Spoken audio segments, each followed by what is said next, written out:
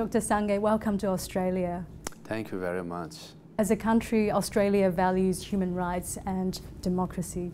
How do you feel about not being given the opportunity to meet with our Prime Minister as well as our Foreign Minister? With Prime Minister, we didn't make the request, but with the Foreign Minister, yes. We thought it would have been better had we met the Foreign Minister, Honorable Bob Carr, so that he can understand the Tibetan perspective. After all, it's a Tibet issue and Tibetan people's issue. So obviously, it's obvious that he meets with Chinese leadership and listens to their views, which is absolutely fine. Then if he hears the Tibetan perspective also, then he might get more balanced view, and that will be seen as fair. In that sense, it would have been better had I gotten the opportunity and apprised him of the situation in Tibet, because he does reflect, whatever he says will be seen as the view of Australian people and Australian values. Talking about the Tibetan issue, from China's perspective, it's not really an issue. If it's being justified on the international stage as Tibetan issue, then that gives other countries the perfect reason to attack China. So how do you go around that? Tibetan administration, as per the view of His Holiness the Dalai Lama also, what we seek is genuine autonomy within China, within the framework of the Chinese constitution, thereby not challenging China's sovereignty or territorial integrity. So any country or any leader who wants to work with or have close relationship with the Chinese government, then what Tibetans are seeking kind of fits in this concept of one China. They are not disturbing or challenging China's sovereignty or territorial integrity, and then it's only fair that any leader from outside, even for the Chinese government, to agree to giving and respecting basic freedom of the Tibetan people. So that's how we put it on the table to the Chinese leadership and to the leaders around the world. And also, Tibetans have invested in democracy and nonviolence for many decades now. And I am someone who got elected with the democratic mandate of the Tibetans. And nonviolence is one principle that we really believe that we don't want to compromise. So if we are given the support and recognition, which means international community, including Australia, is supporting democracy and nonviolence, and if we are not given the support, then it sends a message that democracy and nonviolence are not worth investing in. And then it sends a message to other marginalized groups around the world who are watching and thinking, oh, if Tibetans are not getting support, then perhaps it's not worth pursuing democracy and nonviolence as well. So there will be a sad commentary on the international community. From China's perspective, though, if they grant the Tibetan Autonomous Region with the genuine autonomy that you're seeking, then that means they're going to have problems with the Uyghur region, they're going to have problems with several of their other autonomous states. Yes, that's Chinese perspective. That's more Beijing-centric interpretation. But if you look at Tibetan perspective, and for that matter, Uyghur or Mongolians, China, the map that you see of China, historically, Han Chinese lived in 40% of China. Even today, Han Chinese are majority, 40%. The 60% of the territory of China has always been inhabited by Tibetans, Mongolians, and Uyghurs, and quote-unquote other minorities. So in that sense, from the Tibetan point of view, Tibet issue historically has been distinct and different from Beijing-centric interpretation.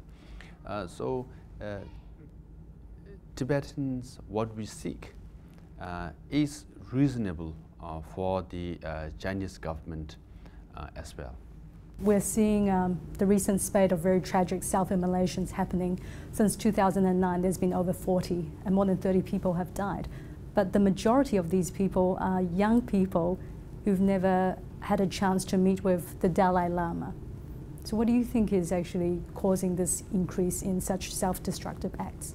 When the Chinese army first moved to Tibet in 1950s, they promised quote-unquote socialist paradise for Tibetan people.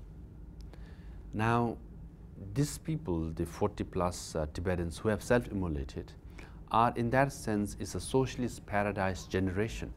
They grew up under Chinese communist system, political system, education, economic system. They are in some ways product of and beneficiary of the Chinese government policies. Now, the fact that they are protesting to the extent giving up their lives through self-immolations by setting themselves on fire clearly demonstrate that the Chinese government policies is not working.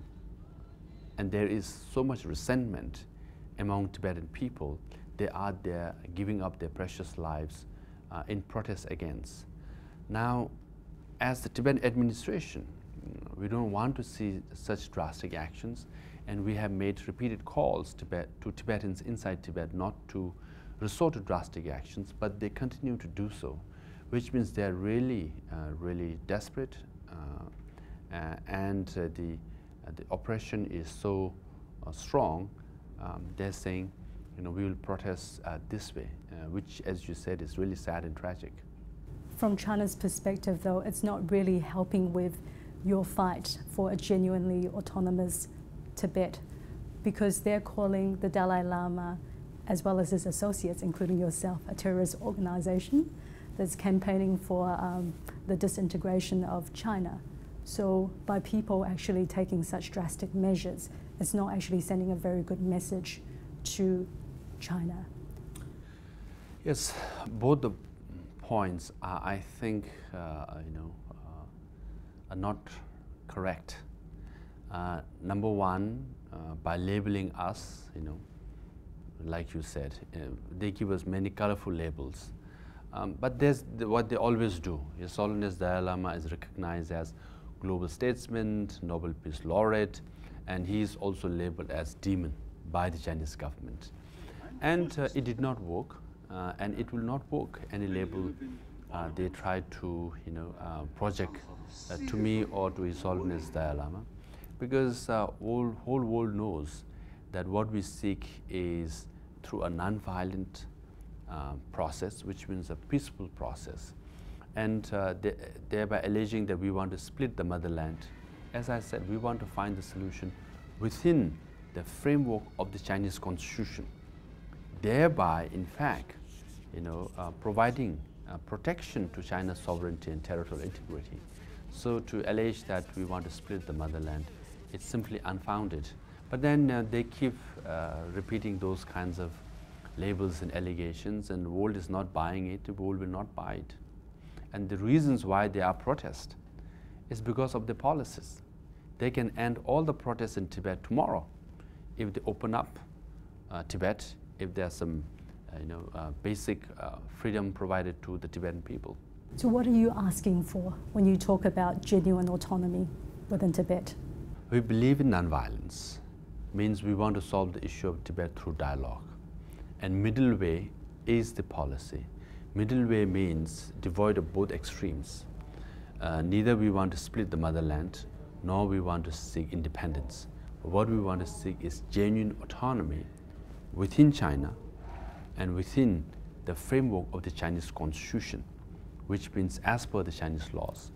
If the Tibetans are granted a genuine autonomy, it's like saying if the Chinese government implements their own laws, that could amount to autonomy for Tibetans. So all the Chinese government needs to do is implement what is written in their constitution. If that happens, what would happen to your role as political leader of the Tibetan government in exile? For that, I think we have made it very clear since 1992. The day we solved the issue of Tibet, our role, the administration in Dharamsala in India, will be dissolved and we all will return as private citizens. So I'm happy to give up my political responsibility the day Tibetan people inside Tibet get their basic freedom, because they are our primary concern. Our role is secondary. We are playing this role because we have to be the spokesperson to reflect and represent Tibetans inside Tibet. What will be the biggest challenge for you to achieve this goal in this lifetime, with the Dalai Lama now 76? So that means the time for the next Dalai Lama to come to this world will also happen very soon. So that means there could be a few years of window where you will be fighting on your own. Is it a big challenge for you? It is obviously a big challenge, as it is any movement or any cause is a big challenge. Now, His Holiness Dalai Lama is very healthy and he will live very long, that's what we believe. And he also made it very clear in September that, and it was endorsed by Tibetan Buddhist leaders, that he will have the final say on who the next Dalai Lama will be. Now, my biggest role will be, responsibility is to keep the Tibetan solidarity and Tibetan spirit inside and outside strong. As long as we do that, we keep our hope alive, and then we can keep moving forward.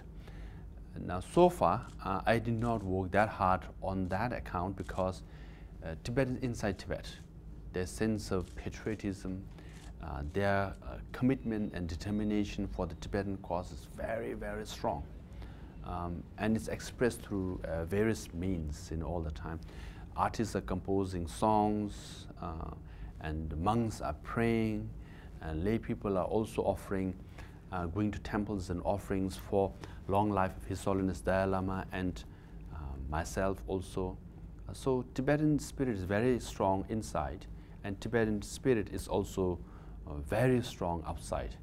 Now, I have left America, left my job at Harvard after 16 years to return to India and serve the Tibetan people. And others have joined me in this mission, and many, many more Tibetans will come and join the Tibetan cause, and we will be there. So although it's difficult, but then support is very strong from inside and outside Tibet. The obvious issue, though, is a lot of Tibetans within China who still feel very, very strongly to bring back the Dalai Lama. They're aging, whereas the younger people are increasingly assimilating into the Chinese culture. That's also happening outside of China itself, around the world, with your 6 million Tibetans in exile. So how do you keep the relevance of your administration in order to keep on pushing your goal of a genuinely autonomous Tibet?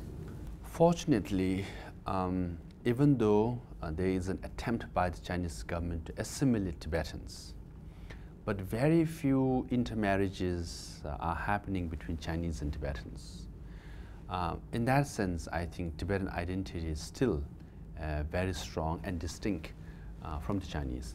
Now, Chinese government also attempts to take young Tibetan children to Chinese schools in China and educate them and send them back to Tibet. But then when they go to China proper, it seems the Tibetan children are also realizing that they are really different from Han Chinese, and awareness and consciousness of the identity is more alerted. So they come back, at least many of them, as more Tibetans. So in that sense, I think Tibetans inside Tibet are doing quite all right so far in the last 50 years. And as far as Tibetan outside Tibet, again, because we are in a free country, our sense of Tibetan identity and consciousness is really strong. Even though I have never been to Tibet because I was not allowed to, but I firmly believe that I am a Tibetan, and I'll die as one. And while I live, I'll work for Tibet. That kind of commitment is not just me as an individual, but collectively, our generation of Tibetans think like that. So we can see that the Dalai Lama has been very influential on the world stage as both the spiritual as well as the political leader of Tibet. But obviously for you, the new player, it's different because you have the political brand attached to your role without the spiritual brand. That means you're going to face a more challenging role in terms of getting access to world leaders. What do you think you can actually achieve in this lifetime that the Dalai Lama has not been able to achieve in the past 50 years? On the one hand, what you are projecting could be true. On the other hand, in many sense, the Tibetan cause is stronger now because His Holiness Dalai Lama, as a global statesman, he'll travel around, meet world leaders, and I'll continue to do that. He'll meet more world leaders. Then I, for one, has to play the political role. And now we have two, at world stage, even though I can't fill in the big shoes of His Holiness Dalai Lama because, he's a Nobel laureate and a global figure. I'm just, in many sense, starting in my role. But I have the democratic mandate of the Tibetan people because they voted and elected me, and I have more votes than any Chinese leaders who claim to rule or who claim leadership over Tibetan people. In that sense, the international community, at least where democracies prevail, should look at me and say, hey, he's from the same background as us, and accordingly treat us with some kind of acknowledgement, if possible, recognition. Having said that, the movement can be dealt at the formal level, at the leaders level, and at the people's level. And Tibetans, we have always valued people's role and people's support. That's why whether I get meetings with government leaders or not, I will continue to meet with people, very supportive people of Australia and people around the world. It is always a people's movement, So I'll continue to do that. And we have gotten support, and we have kept alive the issue of Tibet for the last 50 years, and we will keep it alive for another 50 years if necessary. So in that sense, we will be stronger down the line. China has assigned its own Panchen Lama. Do you think in the future, if it assigns its own 15th Dalai Lama, do you think that will be the last straw for Tibetans around the world? It will be not, because the Chinese government should have realized by now their mistake in appointing another Tibetan boy as quote-unquote Panchen Lama, when His Holiness Dalai Lama's endorsed Panchen Lama, Gendun Chökyi Nyima, was already there. Because spirituality is something to do with your heart and mind. It is about belief and faith. Our spiritual leader, His Holiness Dalai Lama, has endorsed the Panchen Lama Gendun Chökyi Nyima. He will be our Panchen Lama. Unfortunately, the Chinese government's attempt to groom and prop up the other boy, unfortunately, and expectedly, will not be recognized by Tibetan people, and that Beijing knows it very well. So by attempting that, they are undermining their own credibility, and any attempt on the next Dalai Lama will be not recognized, because Communist Party of China, says religion is poison, and they call His Holiness Dalai Lama a demon, and they call him splitist, give all kinds of names, and now they're saying we will recognize the next Dalai Lama. That's like Fidel Castro saying I will recognize the next Pope, and Catholics around the world will accept him. That's not going to happen, because our faith and loyalty is with His Holiness the Dalai Lama, and whoever he appoints or designates, the next Dalai Lama will be recognized by Tibetans, and accordingly and hopefully by people around the world as well. Dr. Lobsang Sangay, thank you for your time. Thank you very much. Thank you very much.